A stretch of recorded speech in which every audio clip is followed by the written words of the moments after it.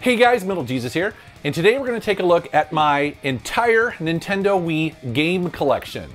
I have 170 games to show you, and that includes a bunch of the Wii classics, as well as some of the more kind of hard to find and obscure games, as well as some of the hidden gems. This is going to be really awesome. Let's take a look.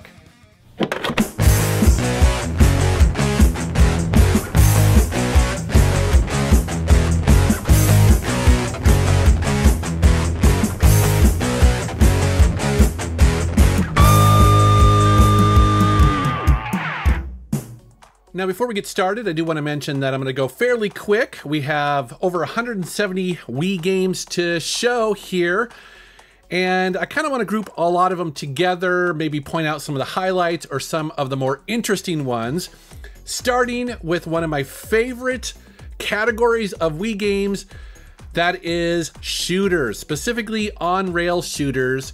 The Wii had so many of these. And this is a category of games that we just don't see very often anymore. And that's what's so great about collecting for the Wii, is that they got a lot of awesome ones, including Dead Space Extraction. This was a standalone on-rail shooter in the Dead Space universe that is frankly really good. This is a extremely well-made game. It doesn't play like a typical arcade on-rail shooter. Instead, it has a full story. It's got characters that you care about. It's a really cool game. Now, it did come out on the PlayStation 3, remastered, I believe. So if you have the PlayStation 3, you should definitely check it out there. We also got Sin and Punishment Star Successor on the Wii. Another one of my all-time favorite games. This is such a fantastic sequel to the N64 game. Beautiful graphics, really killer story, and honestly, there's just nothing quite like this game. Yes, it's an on-rail shooter, but you have full control over the character on the screen. You're dodging, you're doing melee attacks. There's a ton of variety in this game. It's amazing. I also want to talk about Ghost Squad on the Wii. Now, I believe this was an arcade game that got ported over to the Wii, and again, the translation is just excellent. This is such a fun game. This is a typical arcade on-rail shooter, and it's better for it. Just so much fun. Again, nothing bad to say about this. But the fun doesn't stop there. Oh no, there are even more on-rail shooters. Well, at least some of these are on-rail, and some of these are probably considered like gallery shooters, where you're shooting poor defenseless animals. I know, but yeah, it's just one of the things that the Wii did so well, you know, with the motion controls and aiming. It was just that perfect time when you could port over a lot of these games that you would normally have to go to the arcades to play. But if you had a Wii or a Wii U, well, this is a great genre of games to jump into. Again, you know, if you're going to keep a Wii for any reason whatsoever, it's probably because of the light gun shooters that are available for it. They're just all fantastic. Another area that the Wii really excels in, almost better than any other system that you would collect for, that is the quote-unquote hidden gems. Now, when I first started my YouTube channel, I covered Wii hidden gems at the time. It's one of the first series that I did because there were so many to cover. There's so many great games for the system. And that's really for just a couple of reasons. I mean, one, so many games were released for the Wii. It was so successful and so many developers jumped in. Plus, they were willing to take chances on new ideas. This is something that we really don't see as much anymore, especially from big publishers. And on the Wii, it was kind of like one of those last generations where people were just willing to try stuff. I mean, it was really exciting. The other thing is, and some people may like it or may not, but of course the Wii controls, the motions, you know, the motion controls that they had for it, they lent themselves to developers trying new things. And some of them did, you know, better than others, but that led to a bunch of just really interesting game ideas, and you see a couple of them here. And if you're going to collect for the Wii, this is one of the best parts of it, is just digging deep into the catalog and finding these hidden gems. Speaking of, one of my favorites is Lost in Shadow. This is by Hudson, and this is a game that, you know, could have came out on other systems, but I really love it here on the Wii. As you can see here, it seems to be kind of like a traditional platforming game, but what's going on here actually is that your character had his shadow ripped off his body and thrown off of this tower, and then you're controlling the shadow. And so you only exist in the background there. And this whole game deals with making sure that you are platforming on the shadows, plus you manipulate the environment to change the shadows, also sometimes the perspective. It's just a really cool and unique game on the Wii. I like it a lot. Another game I want to highlight that gets overlooked sometimes is Klonoa. So this is the 2008 version that only came out on the Wii. Now what's great about this, I talk about Klonoa a lot in my videos because I like this series, but this particular one is a remake of the 1997 PlayStation game Klonoa Door to Phantom Mile. So this is a complete remake, reimagining of that old PS1 game on the Wii, and I think it's fantastic. You know, I just think that they nailed it. They basically just upgraded it. I mean, for the most part, this feels pretty much like that game. So again, if you are a fan of Klonoa and you have a Wii, man, you gotta check this game out. As well as some more hidden gems on the Wii. Again, games that I believe only came out on the Wii, and I've covered these extensively in previous videos. So I'll link to that up in the corner there if you want to dive a little deeper into some of these. But just, again, a ton of variety on here. You know, just a ton of different gameplay styles, some of them better than others, but you know, a lot of games that you would want to dig into if you're looking for something new and different to play and you have a Wii, again, or a Wii U. I mentioned that because the Wii U does play Wii games, which is great because a lot of this gameplay footage you're seeing here is actually captured on the Wii U because it upgrades or upscales the video to HDMI. Very handy if you're doing YouTube or if you want to stream. Some more games that I've covered here in the past, including Mad World. That is a black and white and red all over action beat 'em up game. Then you also have Deadly Creatures, which is a game that gets mentions an awful lot when people are talking about games that you should not miss on the Wii that were often overlooked, as well as Disney's Guilty Party. This is a whodunit party game that we used to play actually when we would go on vacation. One of the vacation rentals that we would stay at had a Wii there, and Guilty Party was one of the games that we would bring for that, and it was a lot of fun. Here are some more games that I recommend you check out. And you know, again, I look at this and I'm like, wow, the variety on the Wii was just out of control. Now, to be fair, I think some of this looks like kind of shovelware, you know, that kind of stuff that gets put out on a system when there are too many developers and too little quality control. But trust me though, there are a lot of games that are really fun to be found on the Wii in, you know, in every genre, whether you're looking for puzzle games or action games or platformers, you know, or even like story-driven hidden picture games. I mean, it's just everything that the Wii just had everything. Now, perhaps you didn't have a Wii back in the day, or you're new to collecting for it. It's important to know that there are two versions of the Wii Remote out there. You see it going on right here. So at the top right there is the original Wii Remote, and then down below is the Motion Plus adapter. So basically what happened was that Nintendo released this adapter and then later incorporated it into the controller. But this was an adapter that improved the motion controls, and several games actually supported it or often required it. You see me showing Red Steel 2 here. This is a game that requires that Motion Plus adapter or controller. It does improve the controls quite a bit. Still probably not as accurate as you would like, or perhaps something that you would get today. But just be aware that it's out there, and some games actually will either take advantage of it or require it. There were a decent amount of survival horror games released on the Wii, some of them exclusive and others not, but a lot of them did take advantage of the Wii motion controls.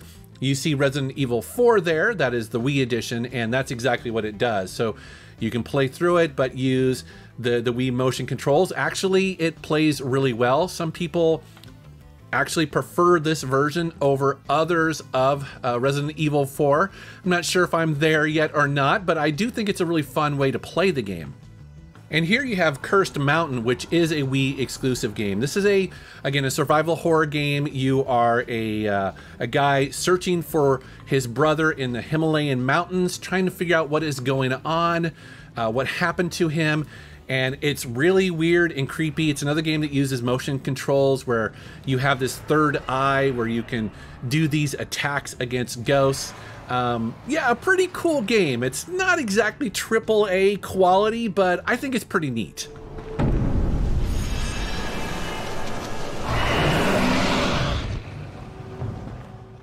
As you might expect, there were a bunch of first-person shooters released on the Wii. The caveat being is that the Wii isn't very powerful, especially compared to the Xbox and the PlayStation. And while those consoles, you know, many of the first-person shooters were showcases for great graphics, on the Wii, you always got sort of a step down in quality. However, they almost always use the motion controls. Again, it felt very natural in a lot of these games to control and shoot that way. So that was the trade-off, is that yes, you're not getting as nice of a, you know, looking game as you might on an Xbox or PlayStation, but the motion controls in some of these were pretty cool. Here are a bunch of Star Wars games that you could play, you know, on many different systems, whether it's the Wii or the Xbox 360 or the PlayStation 3. In general, though, I found that a lot of third-party games that do that come out on multiple systems, playing on the Wii is not my favorite thing to do. Some games are better than others when it comes to the motion controls, obviously, but in general, I tend to not like to play them on the Wii because I feel like the motion controls are kind of forced. An example being Tomb Raider Anniversary Edition here. Right on the cover there says exclusive Wii features. What that means is it has a bunch of motion controls tacked on that you have to use in this game, and it drives me nuts because it's not better than using a normal controller. So that is one of the downsides to collecting for the Wii. Yes, a lot of the games that are built from the ground up to support motion controls on the Wii, I think play usually pretty well, but these third-party ones, not so much. I don't know. I'd love to know what you guys think down in the comments below. You know, give me some examples of when it was better. Give me some examples where you just absolutely hate it. It's no surprise that because the Wii was so popular, there are a bunch of arcade collections, including Pinball Hall of Fame. You have a bunch of Williams pinball tables there. The Dragon's Lair trilogy that includes Space Ace, one of my all-time favorites. You've got a Namco Museum Megamix there, Metal Slug Anthology. You've got a new version of Rampage, and then you have a bunch of shoot-'em-ups. Castle of Shikigami 3 is one of my favorites on the Wii. It's an excellent arcade game. As you can see here, it has full 3D graphics, which is beautiful. Now, Japan did get a physical version of this on the Xbox 360, but that is very hard to come by. So actually the cheaper one to get is on the Wii. Yeah, definitely one of my highlights in the collection there. Now, I don't have to tell you guys that, of course, I have a bunch of arcade racing games in my Wii collection. Love me some racing games, and there are a bunch of them on the Wii. Some of them exclusive, some of them not. The thing about the Wii, of course, just like some of the other games, is that some of them try to use motion controls to varying degrees of success. As you might expect, some of my favorites are the ones that give you the option, and you know, some of these do that right here. I think probably the standout one in this list, well, there's actually two of them. It's Trackmania Build to Race. That's a great version of Trackmania. And then surprisingly, Speed Racer. That is a really fun game. But here are two of my favorite arcade racing games on the Wii. We'll start with Need for Speed Nitro. Now, EA did the right thing here. They didn't just try to port over a Need for Speed game from the Xbox or the PlayStation. Instead, what they did is they built this one from the ground up for the Wii, and it shows. This is such a fun game. It doesn't try to be anything like the other ones that you play on the Xbox 360 or the PlayStation 3. Instead, it feels like a game designed for the Wii, and it's so much better for it. This is a really fun game. And then you have Excitebot's Trick Racing, another game that was designed specifically for the Wii, and it totally shows. Now, the one caveat is that you do use motion controls with Excitebots, and that's not going to be to everybody's taste, but I have to say that if you give it a couple minutes, you will get used to it. And what's nice about the game is that the levels are designed to, again, take advantage of that. It's not super frustrating. Yeah, you're going to have to mess around with it for a little bit, but trust me, the trick system, the level design, the vehicles that you race in, it's pretty awesome. Here are some more Wii games that kind of fly under the radar a little bit, including Sky Captain, which is a game that plays very similar to, say, Pilot Wings, or maybe those Snoopy versus the Red Baron games that came out a couple years ago. It looks like a children's game, but it actually is really cool. You have two Boom Blocks games that Steven Spielberg was involved with, which seems a little odd to me, but I guess he's a hardcore gamer, which is cool. The Boom Blocks series are a bunch of puzzle games that rely heavily on physics, almost like Angry Birds before Angry Birds. They're actually really fun. I know people are probably groaning because I compared it to Angry Birds, but trust me, it's actually really cool. Also, Marble Mania was a game I was obsessed with when I first started collecting for the Wii. I love Monkey Ball, and this is one of those games where you are tilting the environment as a marble rolls around the level, and there's a bunch of traps and jumps and all these little things that you have to avoid or manipulate. It's a really well-made game. Now, I know there are a lot of these kind of marble games, but this is one of the best ones ever made. Here are two first-person shooters that were created specifically for the Wii by Sega, called The Conduit 1 and 2 here. And these were pretty interesting games at the time because I think it was really exciting to get a series created specifically for the Wii. Now, in my opinion, these are definitely inspired by Halo and some of the other games that were very popular at the time. And they mostly succeed. I think the main complaint is they're just kind of generic. They're not really anything special. But if you do like first-person shooters and you have a Wii, you should definitely check it out. Now, you want to note that the second game is compatible with the Motion Plus, so it will perform a little bit better if you have that controller. There were a bunch of RPGs released on the Wii. You see a bunch of them here, including Pandora's Tower. So Pandora's Tower is a Wii exclusive. And what's cool about this game is that your character falls in love with this girl and she is cursed to be turned into a monster. And in order to cure her of that, you have to battle through these 13 different towers. And I found this game to just have its own unique feel and vibe to it, even though maybe the graphics and maybe the gameplay doesn't quite look like it, but the way that the puzzles work, the way that the environments work, there's a lot of nuance in this game. There are multiple endings. It's a pretty cool RPG, and it's become somewhat collectible over the last couple of years. Now let's talk about two Sonic games that were, at least up until recently, they were Wii exclusives, but I'll get into that in a moment here. Starting with Sonic and the Secret Rings, a game that was not generally well received by Sonic fans when it was released. Kind of just a mediocre game, a little bit of a disappointment, but that's okay because we got Sonic Colors, which is a game that I personally was really surprised by. I actually like Sonic Colors a lot.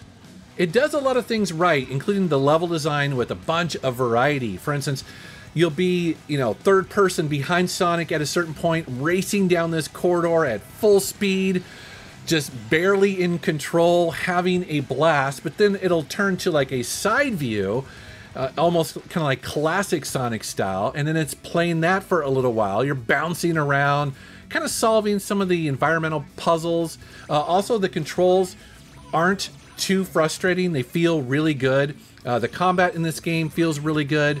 Overall, again, it's just a fun game. I will say, though, it is difficult. So it is one of those Sonic games where, and like a lot of Sonic games, where you're going to have to learn the levels, or you'll come to a stop every once in a while and be like, okay, what do I do now? Where do I go?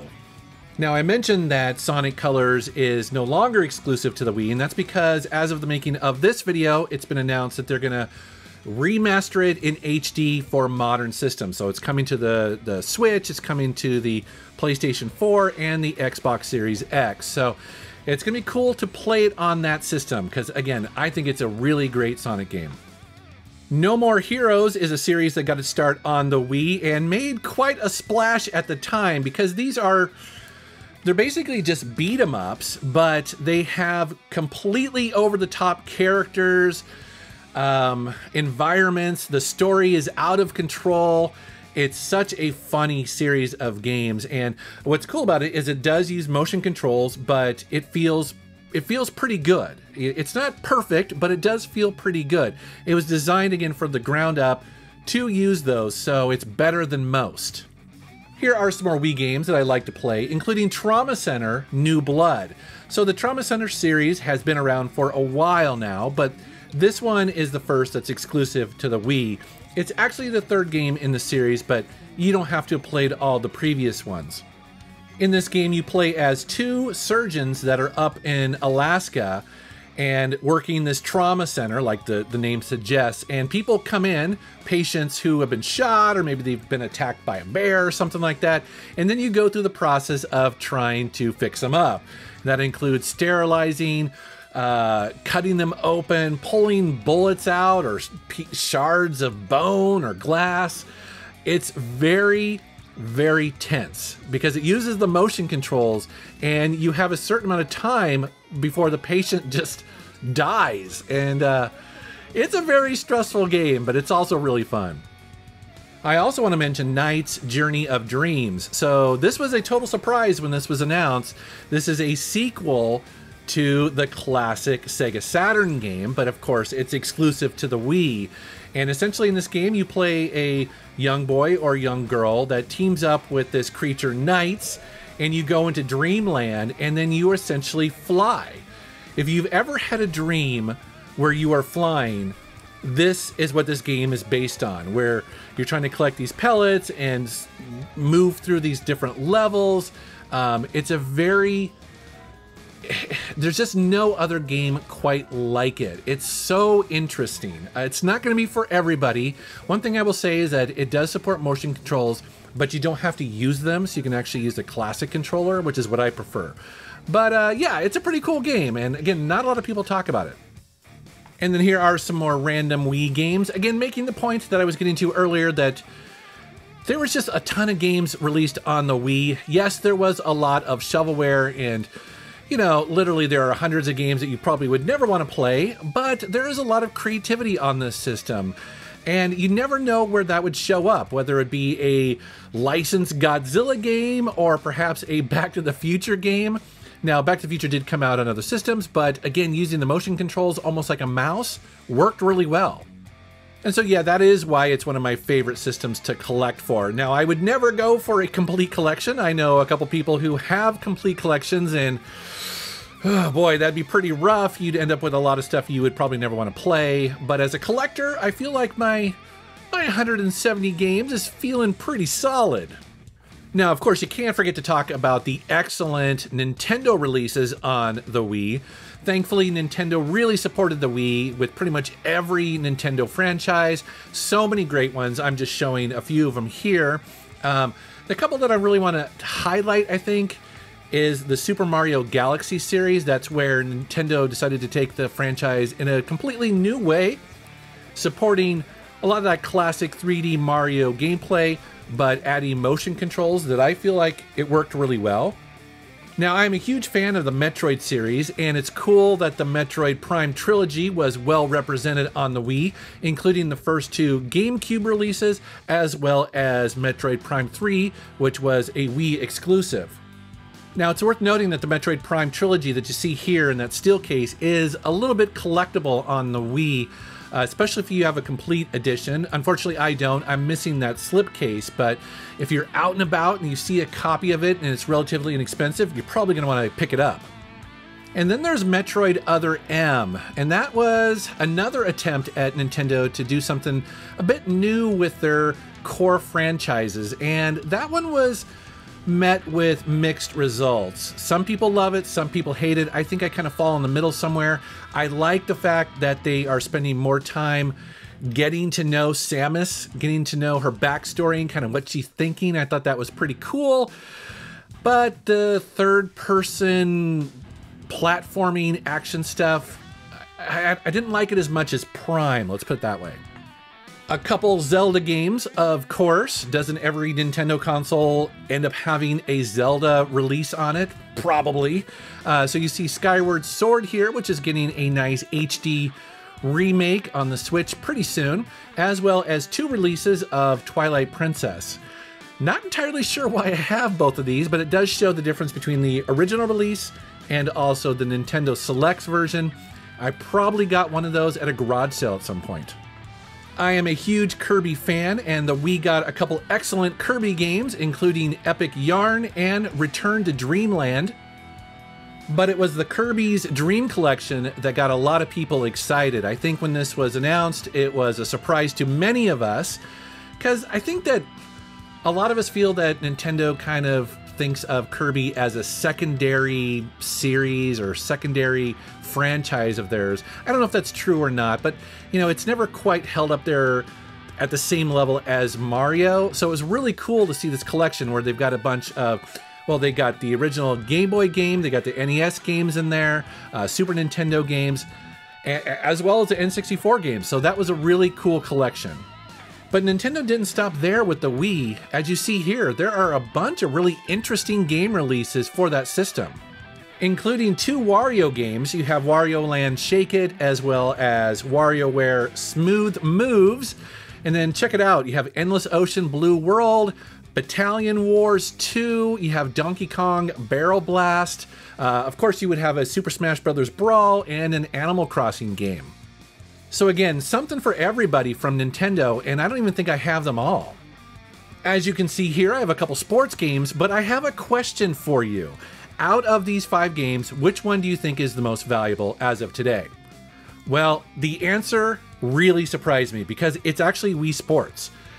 And I was blown away by this because isn't there millions of copies of Wii Sports out there? Like, I don't understand why it's so valuable. It sells anywhere from $20 to $30 online.